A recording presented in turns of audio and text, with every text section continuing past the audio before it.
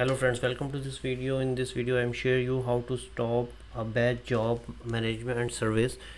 I faced this problem when I restored the production database on a dev machine via U8, and when I going to make my user as administrator, so this error occur and the bad job service is not stopped or restarted, unable.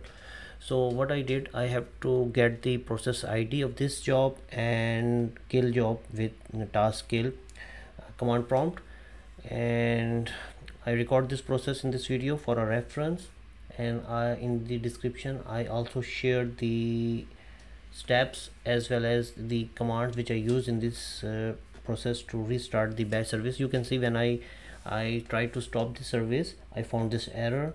So run the command prompt as system administrator and run ex query ex, and then the service name.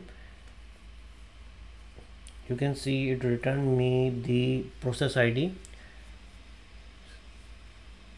So I again copy a command for taskkill or process kill.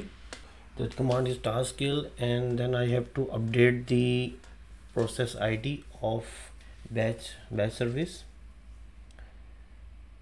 So update the batch service.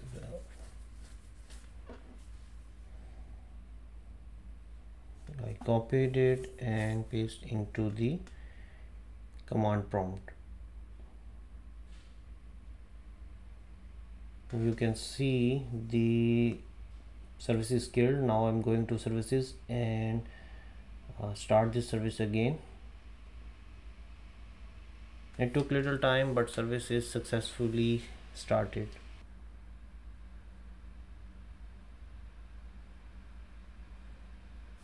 Now I'm going to make my user as an administrator.